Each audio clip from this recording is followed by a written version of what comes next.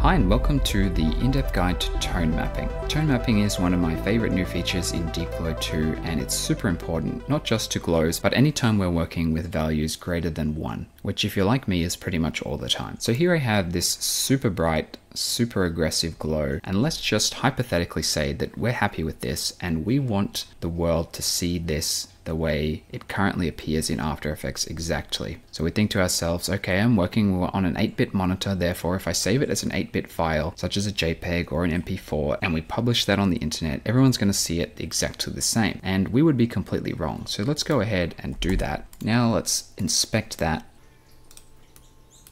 And we can see, it looks similar, but it doesn't look as bright. If we zoom in here, we'll be able to see exactly why. Let's compare that. We lost the really hot core, almost like the lightsaber effect that we would otherwise. Now, why is that? Well, essentially, what saving it to an 8-bit format is doing is applying an adjustment layer, adding a levels effect, and setting this clip output white to on. And we get the exact same effect here. If we take a screenshot of that, it's basically what we're getting with our 8-bit format.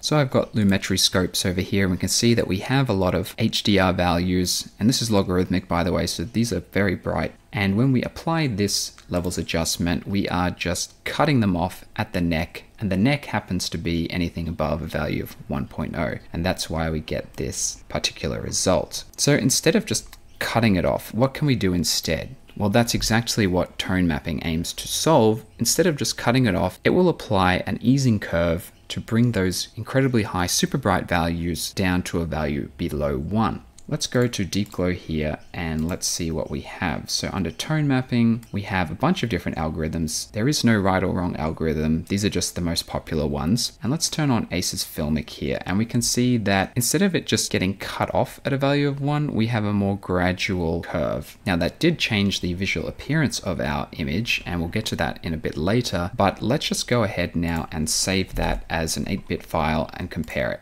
And like all good artists, we will save it to the desktop and deal with the consequences later. 8-bit tone map, let's bring it in, and we can see that it's not exactly the same as the HDR value, but it's pretty close. Now, the reason for why it's not exactly the same is actually to do with the plugin itself, and that's because we're compositing this source on top of the tone mapped result. And that just ensures that your input doesn't receive the tone mapping in case you didn't want it. Now, in this case, we do want the input to receive the tone mapping. So what we can do is instead of applying the tone mapping here, set that to none, we can add an adjustment layer, call it tone mapping, and we have a preset for this. It's called the Deep Glow 2 Tone Map Utility, and what that will do is that it will tone map everything. And because this is sitting on top of the glow, which has the source opacity at 100%, it is therefore also tone mapping the input composited back onto the glow.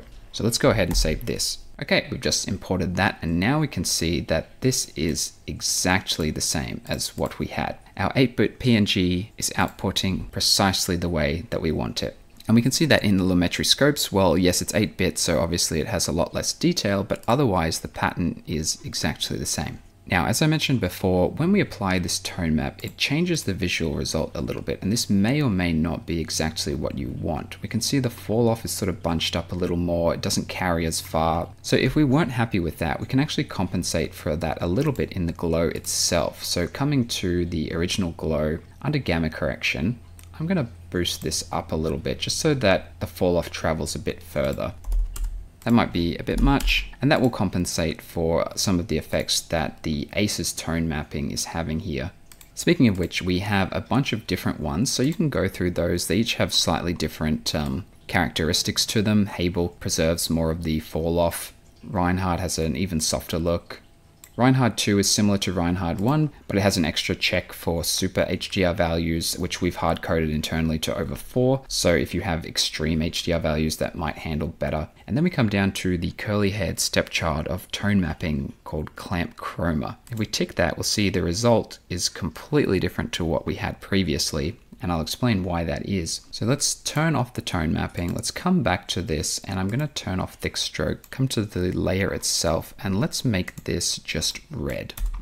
Now, if we make the text a bit thicker, we can see we have this very hot result. And again, if we save this to an 8-bit format without any tone mapping applied, we get back this incredibly ugly result because decapitated the HDR values and it just looks like this great disgusting stroke. What clamp chroma is doing is essentially taking this composition, applying an adjustment layer, setting that to the luminance of the original composition, not alpha, luminance, and then it applies a tint.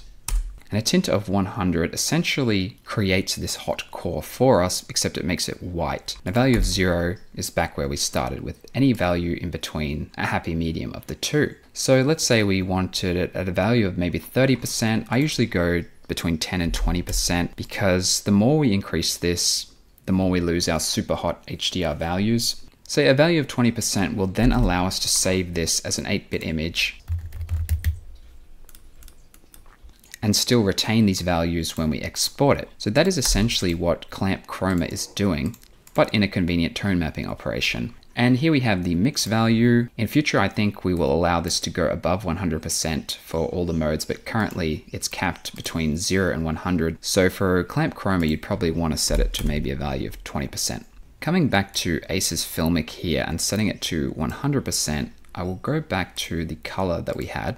And what's really cool about Ace's filmic is that it does as it says on the tin. It gives the result quite a soft filmic look. To demonstrate that, I'm going to open up a composition from the promo video, this being the opening shot of the promo video. And what I actually did in the promo video was combined clamp chroma with 2 copies of the Ace's tone mapping. So essentially 3 copies of tone mapping. Let's go through one by one and see how that impacts the result. So let's turn on the clamp chroma, which I had set as a mix to 33% strength. And you can see that the higher that we crank this, it helps give us a hot core, but if we go too far, we really lose the saturation that made it beautiful in the first place. So I'd set it to a value of 33%. And then we come along and we add Aces at 100% mix. And that adds this more filmic quality that I think really works with the style of the 80s grunge sci-fi look. And then coming in again, adding another Aces filmic at 100%.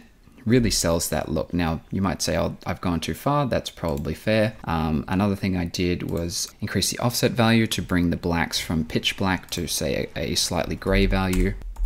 And then bump up the film grain a lot so that we get this really gritty looking result. So tone mapping can be a stylistic choice, not just, oh, I need my HDR values to display correctly, therefore I need to apply it. I was essentially creating my filmic look through cranking the shit out of tone mapping to give it this look. So it's very versatile and I recommend using it anytime you have HDR values because it's going to allow you to share those with the world exactly as you intended it.